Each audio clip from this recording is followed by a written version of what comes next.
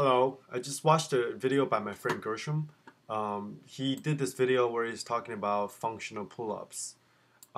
He said that he doesn't do any chin-ups because it's not functional because you never do this in real life. Instead, he does this grip on the roof where he imitates what people actually do when they climb roof, right? That he actually grips the roof and pull himself up. He said that was functional, and he in his video he's arguing that he stated that he never does any exercises that doesn't imitate what one would do in real life because otherwise it's not functional, it's not transferable into real life situation.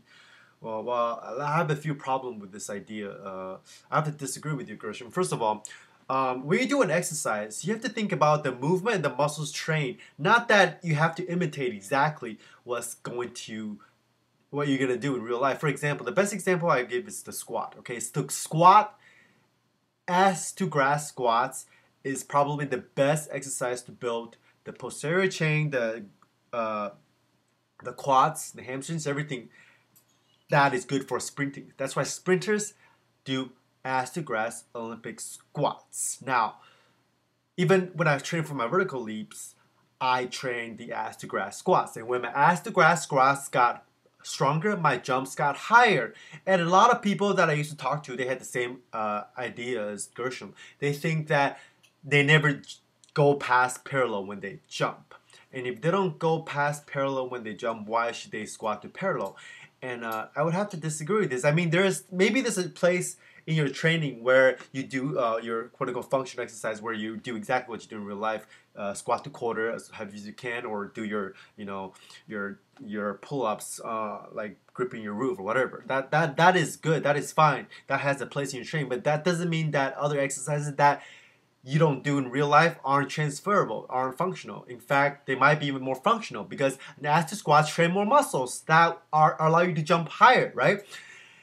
And ass to grass squats is also good to train athletes of any kind, even though if your sporting movement doesn't require squatting ass to grass, right? I'm gonna give an example for the mind, for the brain. A lot of people argue that, a lot of people like, you remember how like in middle school or elementary school you learn math, even in high school, you're like, why do I learn this shit? I don't need to learn this shit because it's not gonna be functional. It's not gonna transfer. It's not gonna transfer into any real life situation. You're learning like anything above calculus, for example, or even algebra. I'm not gonna need this. I'm gonna be a I don't know. I'm gonna be a designer, whatever, right? But mathematics is a good way to train your brain. It might not be functional in the sense that you might not need to solve calculus doing your job when you graduate from college and middle school. But mathematics trains logic. It trains your brain, and a good brain with good logic, good systematic thinking skill is going to be a good brain for any type of job. You know what I'm saying?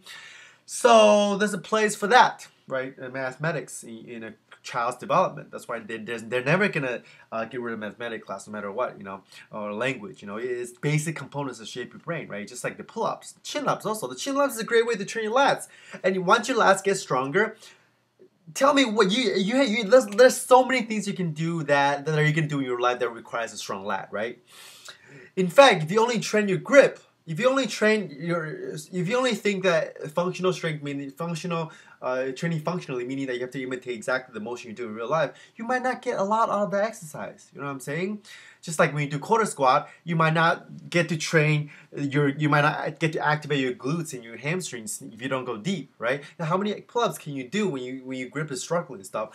I mean, if I'm gonna train for my grip and stuff like that, or for my for functional strength when I need to pull myself up, right? What I would do is maybe I'll still train the whatever you're doing, Gershom, where you imitate in real life, where you're gripping on the roof really hard and really difficult. You have a really difficult grip and you train your grip at the same time you do pull-ups. But I would also throw in some grip training, you know, with whatever the thing machine is, or just deadlifts, or just holding it, grip training. And I would train my lats doing all kinds of shit, pull-ups, you know, even bent over rolls, everything, right?